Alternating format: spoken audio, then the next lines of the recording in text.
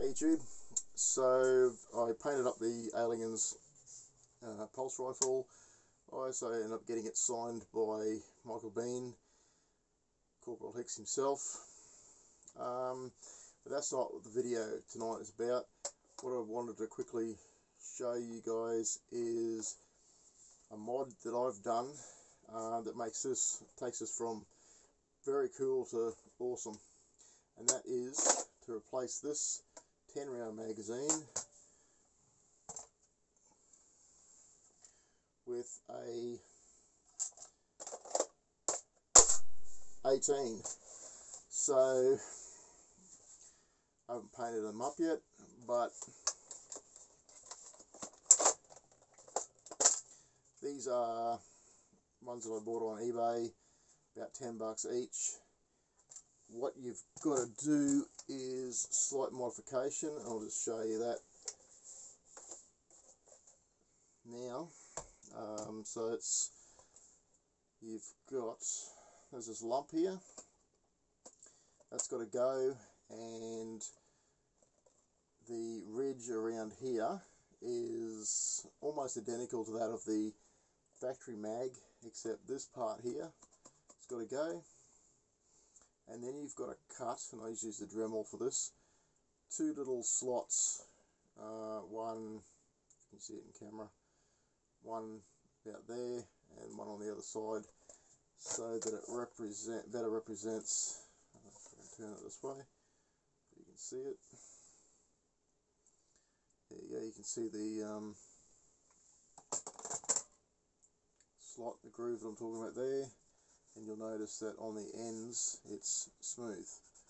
Right, both ends are smooth, but this ridge is in exactly the same position when they're side by side. So, quick modification.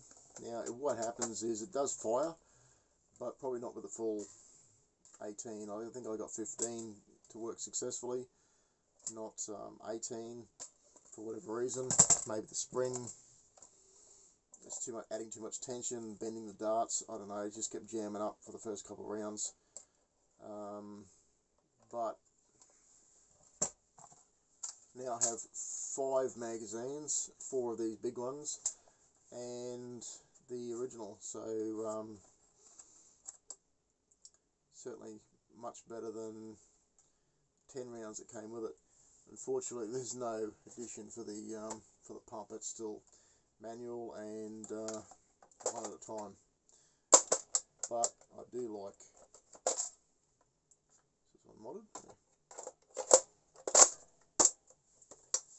That, and I think when that's painted black, that's going to look pretty cool. The other thing I do want to do is add the sight to the top. Even though it's not screen accurate, I just think that this sight is just missing off this, and it needs it. It's not even it shouldn't even be an option. It should have been just part of it. I'm not sure why they missed that in the original movie. Anyway, so there it is. I just used, for the paint job of this thing, I've just used Duplicolour vinyl paint. Now I chose that because it bites into the plastic, and it's very hard wearing. I did prime it, but I did actually use more Dupli. I used grey initially because I didn't have black on the day that I primed, and then let that dry for a good 24 or 36 hours or something, and then on with the colour. And I just simply used masking tape, painter's masking tape. I think I did all my black first, let it dry, and then masked up, and then I did the colour on the shrouds. I've gone with a very simple two-tone. It's brown for the shrouds, black for everything else. The only place that the paint doesn't stick well and then it rubs off is the triggers, but other than that, very cool. And I just put a bit of painter's tape over the number box, so that I didn't get any paint on that. Very, very easy. I think all up it was all said and done in probably 45 minutes, because this paint takes maybe 20 seconds, 30 seconds, and it's dry enough to move on. There's no major waiting, and so there it is. I'm going to have, probably should have done this video after I painted them, but anyway, I wanted you to see the mags as they were. The only thing I may do to these, and I'm not sure how just yet, but I wouldn't mind adding some plastic to try and blend it into the shroud, just to thicken them up a bit. But yeah, going from 10 rounds to 15 is good. 18 would be even better. But the fact that I can change out the mag now and stick in another one, even if I only had 10 in each, would still be better than the single 10 round that comes with the gun. Given that I contacted NERF, and they said there are no spare magazines available, and they couldn't give me a date when some might come available. So it is 10 rounds as it is, and so there you go.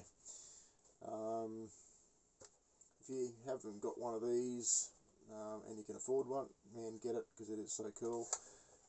Particularly if you're a fan of aliens. Even if you're not a fan of aliens, if you're just even a science fiction fan, you should have one of these. And if you've got one, yeah, super easy to paint up, man. Don't stress it. It's you know, it takes a little bit of time to get in there with your masking tape and put it around all your little details.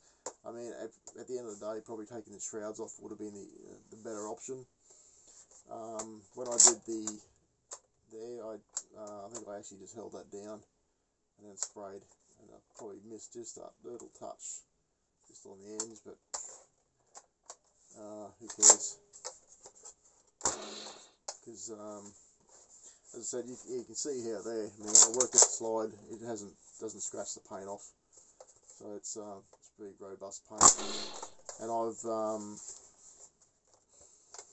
I've put this thing down on some pretty rough surfaces without worrying about it, and picked it up. Thought, oh, you know, should I put it down there or that way? And I've picked it up, and it hasn't taken any paint off at all. So I'm not phased. As for the signature, in hindsight, I probably would have wish I'd kind of just got him to sign the magazine, not the shroud. But anyway, it's all good, done now. And the only other thing I did was I kept my logo. I saw a lot of conversions. I've just kept the logo. I mean, it's actually AMAT, or AMAT, I think is the actual manufacturer of the pulse rifle, not Wayland. But I really did like that little graphic that they stuck on this. I thought it was a good attention to detail, so I decided to keep that. That was just done again, quick bit of masking tape, cutting a square and put it on there. This is kind of cool because it was a grey, so as if the black does come off this or scratch off, that actually exposes the grey underneath, and it kind of gives you that weathered, natural weathered look, as opposed to going around with a pen and adding weathering to it. I prefer the clean look. I just wanted it new, shiny off the rack. Is what I was going for. Don't know if I can show you my mount that I did for the wall, but might be able to. And we're back. So it's a bit hard to see, but essentially this mount is just some plastic, that I've glued together along with a bit of aluminium. It's cut out to fit in the hand grip, and that just sits up there, so it looks like the gun's floating on the wall, and there it is. Looks pretty cool, works really well, and doesn't take as much space as I didn't particularly want to get onto this stuff, which is the acoustic treatments of the theatre. So that was my solution to that one. Anyway, I'm going to wrap it up there for now. Enjoy your pulse rifles, and hopefully we'll catch you in the next one.